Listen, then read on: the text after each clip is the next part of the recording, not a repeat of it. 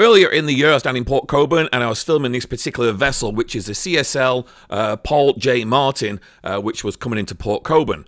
But as I had the drone up and I just finished getting the shot I wanted, I had noticed there was another vessel there I wanted to get, but I wasn't near it, like let's say on land. I was actually parked like a couple hundred meters away on the other side. So with the time left I had on the drone, I started filming this other vessel, which was the Northern Venture, sorry, I should say the McKeil Northern Venture, and it was actually located right by the Robin Hood flour mill.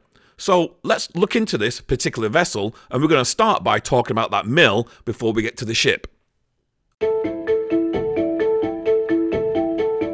So what you're looking at is a Robin Hood flour mill, but the vessel right beside it is not loading flour. It's actually grain, and here's why. So we'll start back at the beginning very quickly. The Robin Hood flour mill here in Port Colborne was originally known as the Hubberstone Mill, which was built in World War II to support the war effort. It began its operations back in 1940, and the mill played a crucial role in producing flour for both domestic consumption and overseas aid. The mill produced large quantities of flour, which was essential for feeding both the military and civilians during the war, and the flour also produced at the mill was also sent overseas as part of a foreign aid program to help feed needy Europeans. After the war, the mill continued to operate and become a key point of the Robin Hood brand, known for its high-quality flour. And in 2008, the mill was shut down by its then owner Horizon Milling. Then in 2010, Ceres took over the facility and repurposed its storage capacity as a grain export terminal. Minneapolis-based Ceres Global AG announced back in 2023 that it had sold the well-known terminal at Port Colborne to London Agricultural Commodities for $4 million US.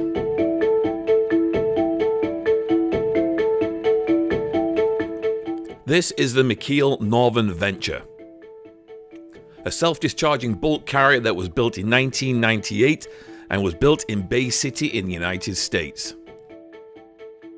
The vessel was designed so it can be allowed to operate in shallow waters and docks, making it ideal for a variety of marine transportation projects.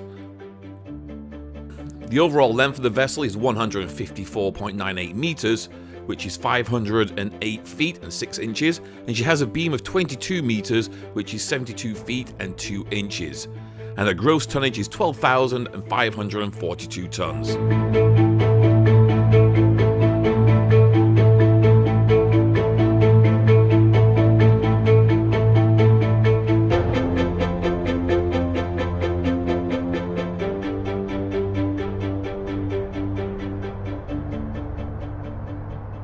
The McKeil Northern Venture has 4 cargo holds sloped at 50 degrees with a large gates to improve cargo flow. It features 40 hydraulic gates, 2 tunnel conveyors, 2 transfer conveyors, and a 260-foot discharge boom. It has a single point loading system, allowing all 4 holds to be loaded via shuttle conveyors from a single deck mounted hopper.